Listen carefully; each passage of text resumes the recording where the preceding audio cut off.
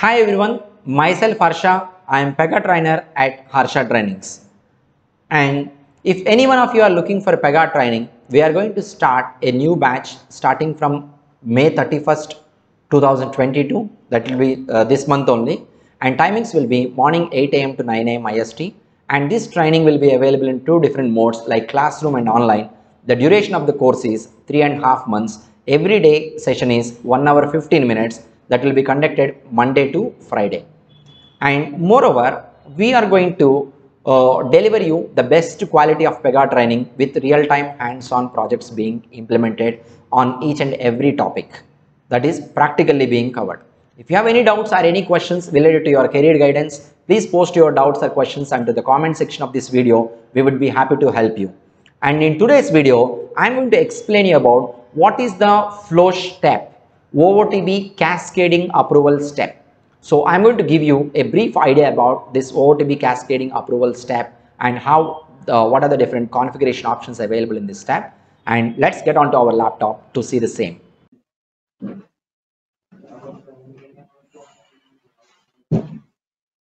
This is the case type. See here, in the case life cycle, we have stages, processes, and steps. See, whenever I want an approval processing to be implemented by manager, okay, a manager has to either approve or reject someone, maybe manager or any other role person. Approval rejection, if I want, Pega provides one smart shape called approval. Already, it's not smart shape, I'm sorry. One approval OOTB step is available. Which is a process actually, some other flow.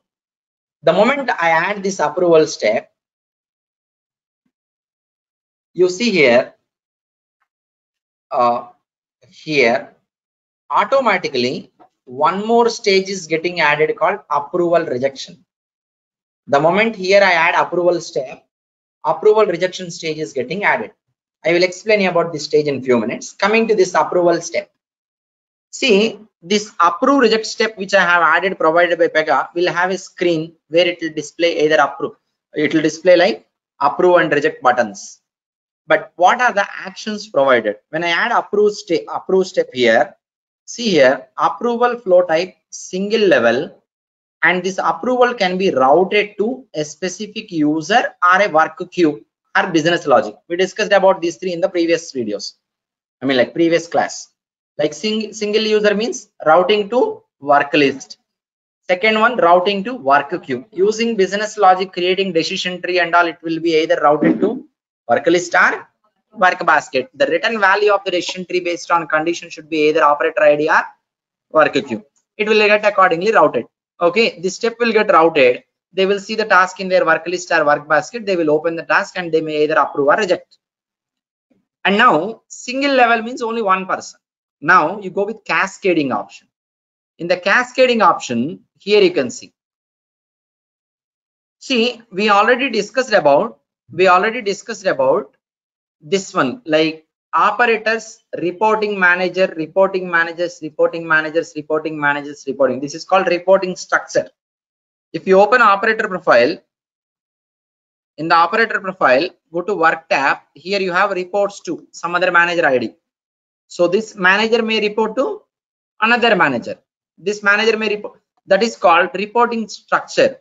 So here you can choose cascading reporting structure to whom? Reporting manager. Whoever the current operator and the reporting manager of current operator to approve it. And approval level, single level, only one reporting manager or all. All means till it ends with no reporting manager further at the higher level. So all of them should be approving. Okay. Or you can define it as a custom to define some condition also. Whoever the manager satisfies that property plus value on clipboard, they will. Suppose manager having a skill of German. Okay, where PY skill is equal to German. If that is satisfied, only they will get the task for approval. 10 managers are there in the reporting structure higher level, out of which 5 are German managers. Only German managers it will be going for the approval. But that is just as an example I told you. So this is about reporting structure, and other than this, authority matrix is there. If you go with authority matrix, you can give a page list property. Imagine I have a page list called approvers list. In a page list, you have pages, right? approver list of 1, 2, 3, 4, 5, 6 like this. In each page you may have a property which will hold operator ID value, correct? Let's say in this page there is a property called py user identifier. py user identifier. This property holds operator ID. Now this page list has 10 pages. In each page you have py user identifier or operator ID. Total how many operators are there? 10 operators. Now this assignment will get routed to 10 operators. All 10 has to approve. Understand? This one what I am showing here now, authority matrix, we will practically work on this, but not this OOTB way. We will work on practically in a manual process. OOTB just to do 2 minutes task, but we will implement this manually so that you can better understand. Okay, everyone clear? So this is what about approval step. An approval step, approval can be single level or it can be by using cascading approval of reporting structure or authority matrix, where you have to have a page list. That page list you may build by using a decision table, or maybe you can build it by using data transformer activity. This is optional. This is not mandatory. Okay, everyone clear? So this is about OOTB approval step that is available, provided by Pega.